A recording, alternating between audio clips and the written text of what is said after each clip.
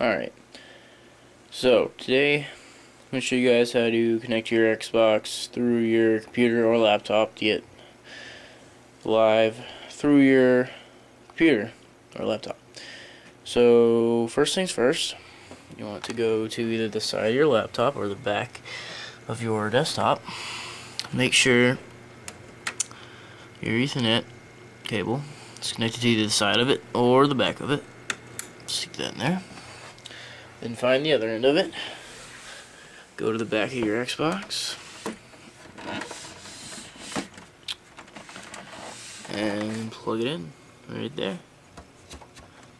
And that's pretty much it. First thing.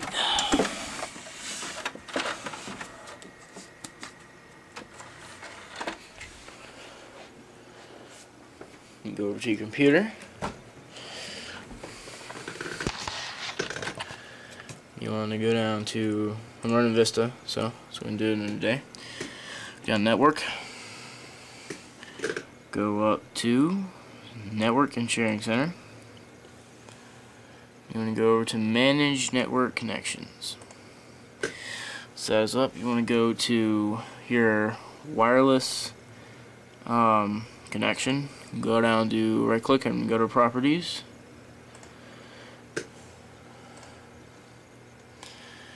Then you're going to go to Sharing right there.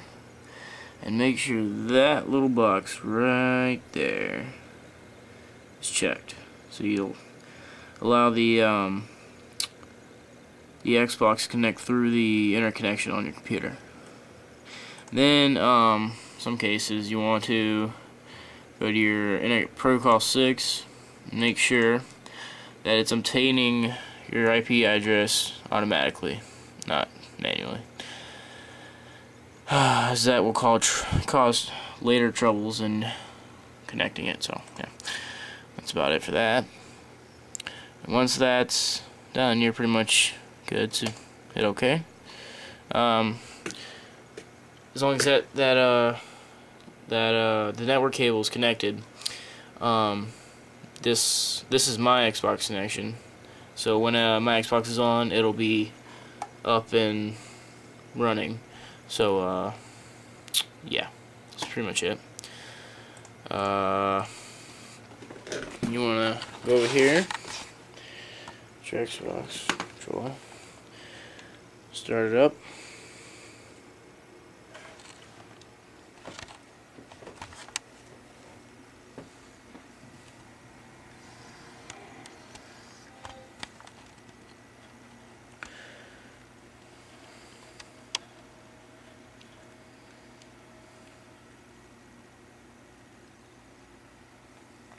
Alright, when you get there, most time it should work right away, but you know, go to your gamer tag and connect.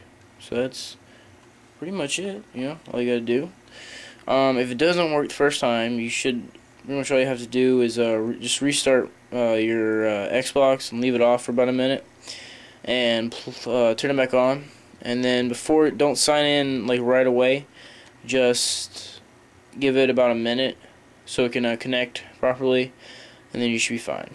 So if that doesn't work, you just test connection and see what exactly is wrong with it, and that's pretty much it. Oh, and if this is your first time playing Xbox Live, every Xbox has at least 3 free months of Xbox Live, so you just make a new account for 3 months at the end of each month.